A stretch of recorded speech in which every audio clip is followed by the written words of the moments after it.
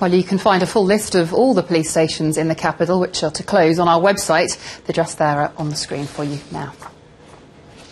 Well, staying with the Mayor and coming up later in the programme. But you're a nasty piece of work, aren't you? Well, Eddie, I think all three things I would dispute. Has Boris Johnson's ambition for Downing Street been dealt a blow? We assess his chances ahead of a documentary about him tonight.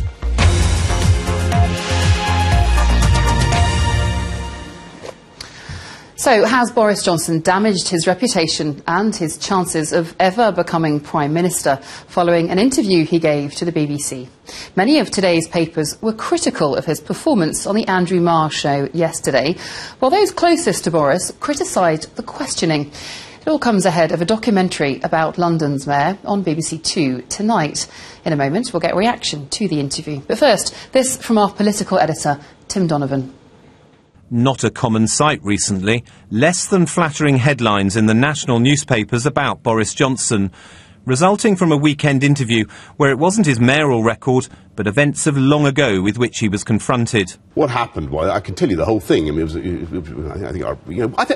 are you sure our viewers wouldn't want to hear more about housing? Today, his colleagues and family rallied to his defence. I thought Eddie Mair's interview was about the most disgusting piece of journalism I've listened to for a very long time. The BBC sank about as low as it could.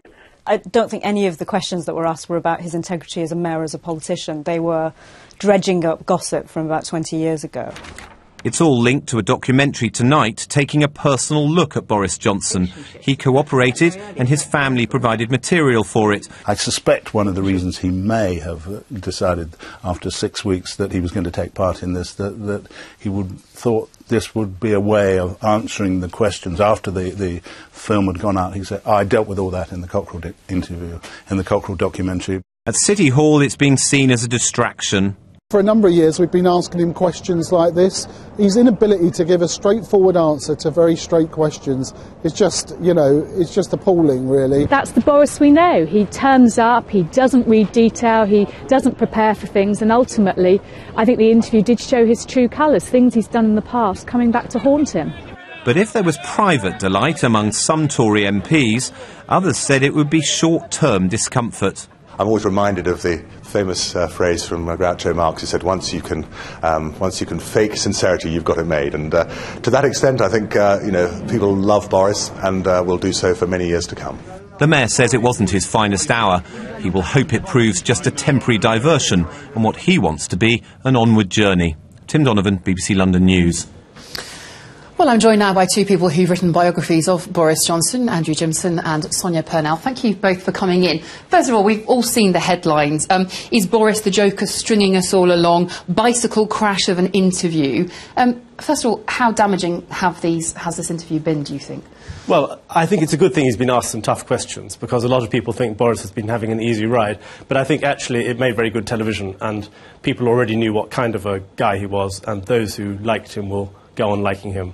So this will have no impact on him? Very little. I think it's the storm in a teacup, actually. Sonia Purnell, do you agree with that? No impact? I do agree that he's the Houdini of British politics, and he's got out of all sorts of scrapes in the past, and no doubt will get out of this one. But I think, Eddie Mair is one of those BBC voices, loved, respected. He gave a very, very, tough grilling of Boris. Boris didn't come out of it very well. And I think there is a sort of residue from that. The story will move on, but there's a residue of, can we trust this guy? And he's going to have to do quite a lot, I think, to win people's trust back.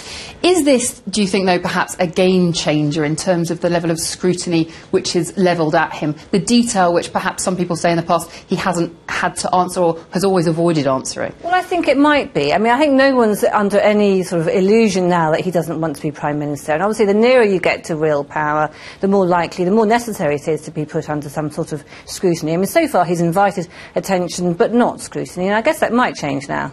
Actually, these things have been scrutinised. But the Guppy tape, he was on Have I Got News For You years ago about that, and it happened, I mean, the tape was recorded 23 years ago, and his unfortunate episode with the Times newspaper was 25 years ago. So oddly enough, Eddie Mair, I mean, good luck to him, but he didn't actually have anything new to chuck at Boris. But doesn't this change things to a degree in that he's being picked up on now on the fact that he won't address a certain level of detail, suggesting that people do regard him as potential for moving up to be either leader of the party or perhaps Prime Minister? Well, I think there are some people who will always disapprove of Boris. People of a sort of puritanical mentality think that he's an utterly disgraceful figure, but I think they thought that already. So I'd be surprised if it's a game changer, although, of course, things go through fashions. But this isn't about morality, is it? This is actually about detail, about being able to answer questions to the electorate.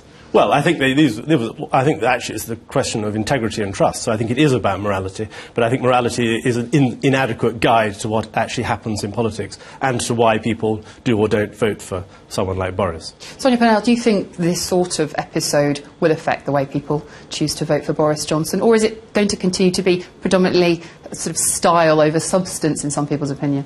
I think it has been style over substance until now, but what we didn't have in the interview yesterday was penetrating questions about his record as mayor. Do you think that'll change as a result of this? Well, I think it might. I do think it might, and we've been so lacking in that so far on national TV. I think we've done very well in BBC London, but on national TV there's been very little about that, and it is very important if you want to be Prime Minister. Do you think the trouble with the questions about being mayor is a lot of them are municipal politics, and it's not that fascinating, especially for a national audience. You know, how you make the buses run on time is difficult to sort of sustain interest in that. But justifying policies is crucial ultimately, isn't it? Well, yes. Well, it's a crucial element. I think character actually is people vote more on character, I would say, on whether they like you or don't, than they do on what you're going to do about the buses. OK, we shall see. Thank you both very much for your time.